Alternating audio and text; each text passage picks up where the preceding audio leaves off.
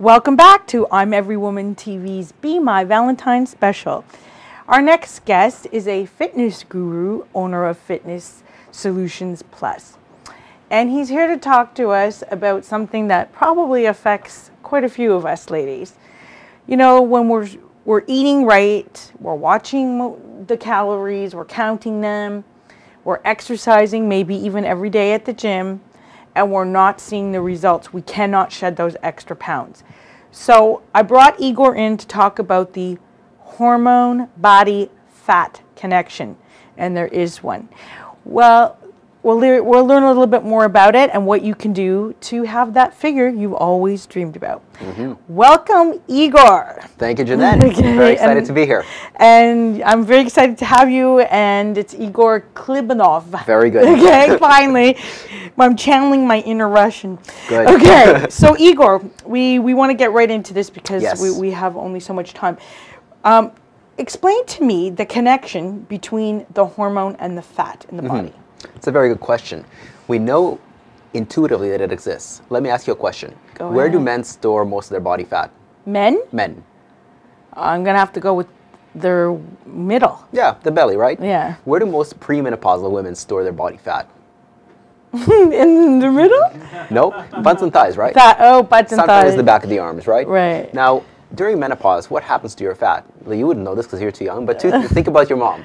Where do postmenopausal women store their body fat? In the middle. In the middle. Isn't that interesting? Yeah. Now, what's the key hormonal difference between men and women? Well, estrogen. Estrogen and testosterone, exactly. So why is it that women, without changing their nutrition, without changing the exercise, during menopause, their fat shifts from the lower body to the middle? Why is it? God, I don't know. That seems like a cruelty of one of God's cruelties. So tell me why it is. It's because of the shift in hormones. So hormones determine body fat. So this is what we know intuitively, but it goes a lot deeper than that. You can measure actually 10 different areas around the body and correlate those to a person's hormonal profile. Here they are. You can measure the back of the arms, the triceps, for a person's level of testosterone, both men and women. You can measure the upper back for somebody's genetic tolerance for carbohydrates. In other words, how many carbohydrates can they tolerate before they start to put on body fat? And it's a continuum. At the one end of the continuum, you have a person who can eat whatever he or she likes and not put on an ounce of fat. At the other end of the continuum, you have the person who can look at food and put on body fat. Oh yeah, But I'm one of where along those. that continuum does somebody fall, right? Yeah. So that's the upper back. Now the chest, for women, it's the balance of estrogens. So it's not the actual breast tissue, it's the muscle. It's the muscle or the pectoral. That correlates to the balance of estrogens. Estrogen is actually a group of 3 different hormones called estrone, estriol, and estradiol. It's the balance between those estrogens that determines your risk for breast cancer in women, prostate cancer in men, and other sex hormone-related cancers. Moving on down, over the ribs, it's called the mid-axillary in anatomical terms, and that correlates to your level of thyroid. Okay? Moving on down, your love handles, they correlate to your insulin. So if you're eating a chronically high carbohydrate diet, you're going to store a predominantly high amount of body fat, specifically in the love handles. Belly correlates to cortisol, the stress hormone. So Now, in women, cortisol can be really high, and a lot of that Yes. is, if I'm given to understand, it's stress-induced. Is that correct? Not necessarily. Not necessarily. Cortisol has a Okay. natural daily rhythm. You start in the morning, your cortisol is naturally high. A healthy person will have high cortisol in the morning. It drops throughout the day, and at night it goes down. At about 6 to 8 o'clock in the morning, it peaks again. That's what allows you to wake up. Cortisol is not an evil hormone. It only does its damage when it's either too high or too low. Whenever we're under stress, cortisol is supposed to rise, and it's supposed to fall naturally. Exercise is a form of stress. When you're exercising, it should rise and fall naturally. The problem happens when it rises and stays high. That's where the problem happens, when you lose that cortisol rhythm. So cortisol is not necessarily an evil hormone, it's just in the wrong quantities, it can affect many other hormones. So the belly, the fat on the belly, correlates to cortisol. Now, when I say stress, I don't just mean mental emotional stress. It's not just finances, deadlines, relationships. It's stress is that for sure, but it's also poor nutrition, it's also too much exercise, not enough exercise, pollution, radiation, etc. Moving on down, The quadriceps and hamstrings, the front and back of the thighs, correlate to estrogen. The front of the thighs correlate to something called endogenous estrogen, meaning your body's natural production of estrogen. Back of the thighs, exogenous estrogen, or estrogens you get from the environment, like birth control, like hormone replacement, like plastic bottles, etc., etc. Knees and calves correlate to growth hormone. And here's an interesting tip. The knees will get 2 or 3 millimeters fatter 2 or 3 days after drinking alcohol.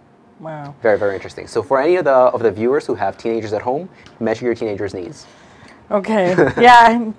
You're home late. I'm measuring your knees. That's right. Okay. So I just want to kind of move on because this is all in line with my questions. Yes. So, for example, you mentioned that there's different types of hormones in the body. Insulin's one, cortisol's another, thyroid is the third. Yeah. When there's many more. And there's more. Yes. And I guess when they're out of whack, we tend to see more body fat on us and or have a tendency to have more difficulty losing weight. Mm-hmm. So I guess I would like to know what you can do as a fitness guru to specifically target those areas and issues and help women who are having trouble losing weight lose that weight, that Yes. they want the body back, you know. I mean, I think what happens is when we're younger in our 20s, like we have, you know, less hormones at play, so we have a more svelte figure. Mm-hmm. And then we get pregnant and Right. we start, you know, that changes our hormones. Yes. Breastfeeding changes the hormones. Yes. Then, you know, after 35, your hormones change. Mm-hmm. And then again, when you hit the menopause years, they change again. So I think this is a very relevant point that, you know, covering the spectrum of my viewers who are watching Yes. today want to know. How can they get that fat off them? Very good question. Here is one very, very important lesson. Your body fat is much more determined by hormones than it is by calories. All right? So hormonal balance will lead to low body fat naturally. Why? Because body fat in and of itself is an endocrine organ. Body fat releases hormones. It's not just inert, it's not just there, it's ugly, etc. It actually releases hormones, primarily estrogen. So if you have too much body fat, first and foremost, you're going to have some estrogen imbalance. But the first step to balancing your hormones, and before I do this, I should preface this by saying I am a fitness professional, I am an entrepreneur, yeah. I am not an endocrinologist or a gynecologist or a doctor. But the first step would be get them balanced. Yes.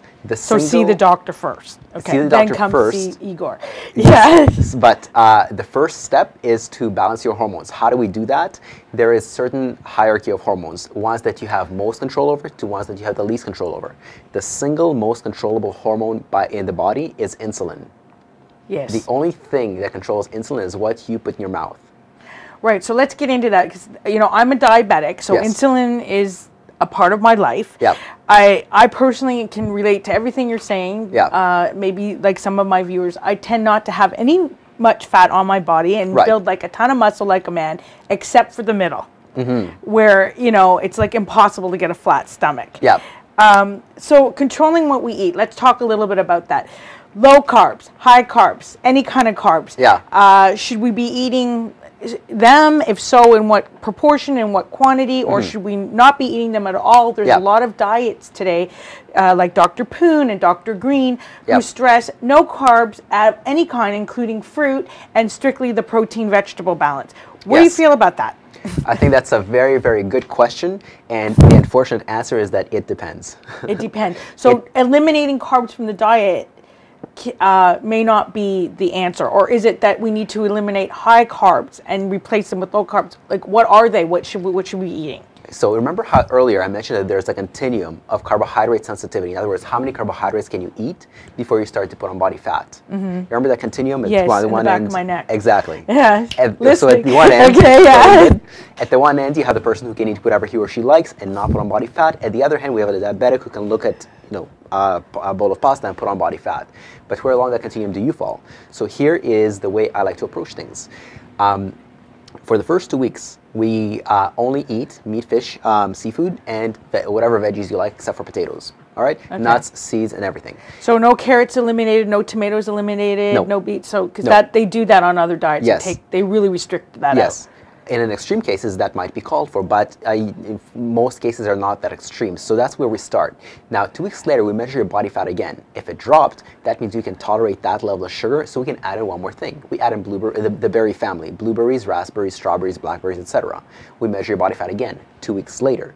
If it dropped, you can tolerate that level of sugar. We add in something else, like apples, nectarines, tangerines, things like that. We measure body fat. Though, right? Not yet.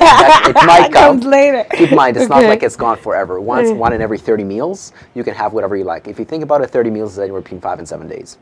Right? So if you really watch yourself well throughout the week and watch what you're putting in your mouth, and then decide to go out with friends or family to some kind of buffet and pig out once in a week or once in twice a week, 7 days off, that you wouldn't gain that much, is what you're saying? That really depends. If you've been seriously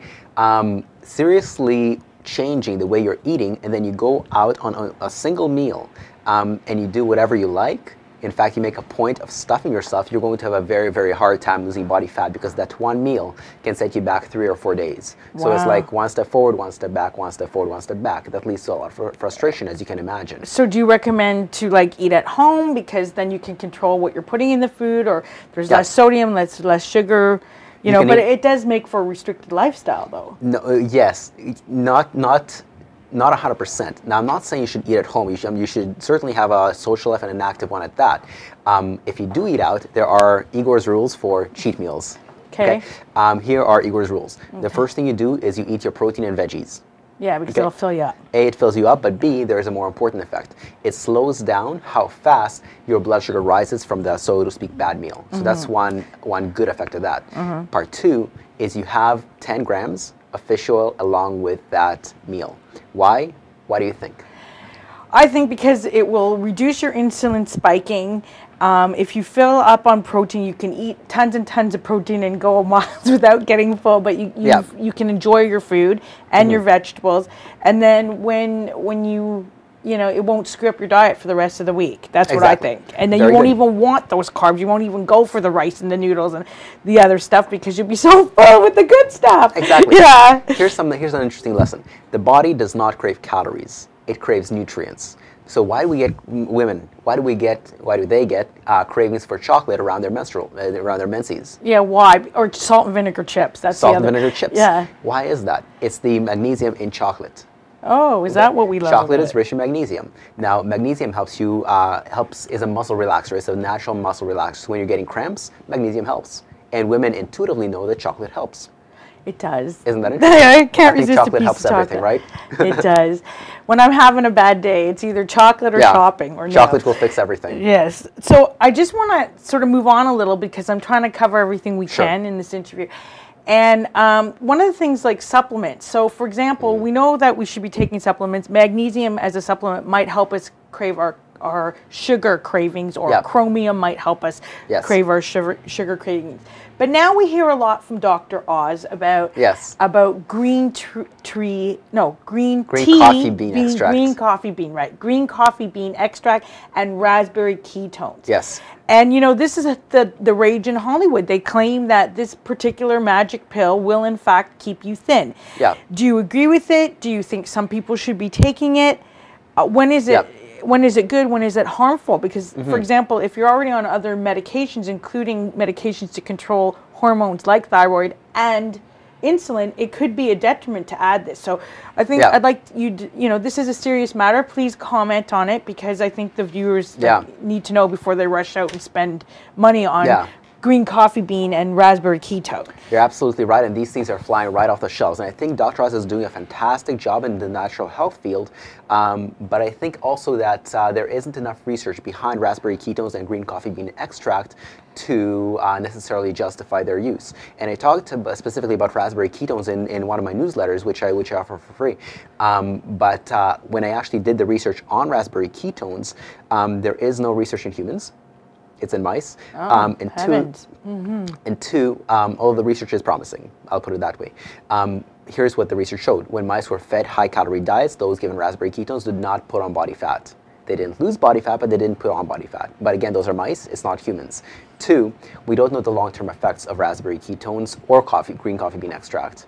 On the other side of the coin, green coffee bean extract, there is one research study, and it's only one, but it is promising. People actually lost, I believe, 2% body fat over either a 6 or an 8 week span. It's promising, but again, it's just one study. In science, you always want to replicate things. Why is it that vitamin C and vitamin D right now aren't getting as much press as raspberry ketones or green coffee bean extracts? Because they're not as fashionable right now. Not as fashionable, but there are hundreds, thousands of studies establishing their usefulness. You know, it's tried, tested, and true, but it's not trendy because it's. So what you're saying is, don't throw away your insulin medication or your type 2 diabetes pills, whatever. No. In replacing this, or even your thyroid pills, which, you know, a lot of people do get information overload or tend to want to replace things, you know. Yeah, absolutely. Before cutting anything out of your medications, definitely speak to your doctor first. Okay, so we're running out of time. Got 2 quick questions for you. You're going to have to do this a little bit quick. Yes. Okay, so you're at a gym. You're working out. You're not getting the results, particularly if you have this hormone body fat connection problem. What can working out with you or members of your staff at Fitness Solutions Plus, and I understand you have numerous staff, you have various locations throughout the city. Correct. What can you do to like actually make a difference in the workout? Like, what would you suggest to make a difference in the workout? The biggest problem most personal trainers make is they don't individualize their routine. You remember how I told you that different hormonal profiles, different sites correlate to different hormonal profiles? Well, different hormonal profiles necessitate different approaches. You know, the worst thing you can do for belly fat is long duration cardio.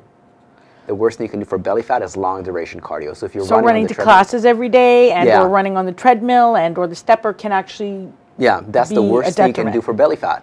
Oh, now, really? If it's your love handles, that's what they told me to do. Okay, But if it's your love handles, that might not be so bad.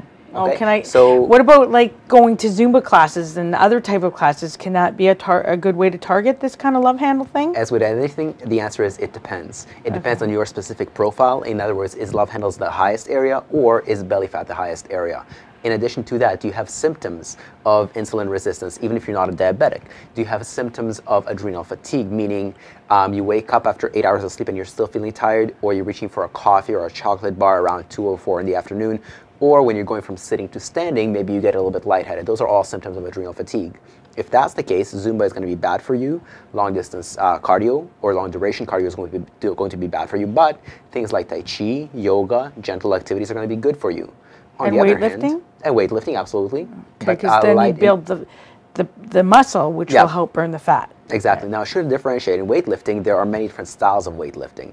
There is a style of weightlifting where you lift heavier weights for fewer repetitions, 5 or less, but you rest a long time between sets. That is going to be good for that profile.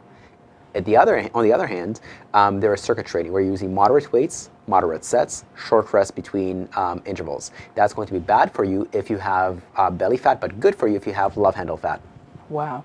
Okay, so we have to wrap up, but I wanted to mention 2 things. Okay, first of all, you said you have a blog with this fabulous information, more of what you're sharing with us today. Can you tell me how to get on that blog? Yep. It's actually a free newsletter that I have. It comes out every Monday. No sales pitches, just legitimately good information like this. To find it, just go to torontofitnessonline.com/blog. And if you look at the top right-hand corner, there is a sign-up form. If you let me know that you would like to receive the newsletter, I'll send it off to you. Okay, and your website is torontofitnessonline.com. And now let us not forget your giveaway, which is an excellent one. So ladies, if you'd like to work out with obviously an educated man who knows a little bit about the hormone fat connection and get a different perspective on your workouts, you can qualify to win a workout with Igor at his gym. Igor's gym is in the Markham area, located at Markham Road. Woodbine and Denison. Oh, sorry, Woodbine and Denison. Woodbine and Denison. The value is $90. Now, to claim it, you need to send Igor an email. So that is Igor at torontofitnessonline.com. Again, Igor at torontofitnessonline.com, and you could qualify to win it. A training session for $90 plus HST to get you started on your way. So I guess we're out of time. I wanted to ask you one thing in parting, and Please. that is, why did you choose to get involved in this type of field, fitness? Did you good have question. a fat issue as a No child? fat issue. No? It's just that it's a funny story. I learned how to walk on a ping pong table. Oh, wow. That's interesting. Then when I was 6 years old, my dad installed a chin-up bar in my house, and he told me you do one set of chin-ups every day for the rest of your life. And until about age 10, I listened to him, at which point I moved to Canada and we lost our chin-up bar. So by age 10, I was doing 19 chin-ups, which for the military, I believe you only need like 18. But I was doing that at age 10. Wow, you were well-trained. I was well-trained, exactly. Okay. Russian parents, you know? Exactly. So you really know fitness. And again, it's TorontoFitnessOnline.com. Right. Thank you. Okay. Thank you, ladies, for being with us today. I want to tell you that this is a show for you to get personal and professional fulfillment and the muster to tackle anything in your life. We cover all the issues here. So please join us next time on I'm Every Woman TV. And until then, continue to be fabulous and have yourself a great Valentine's Day.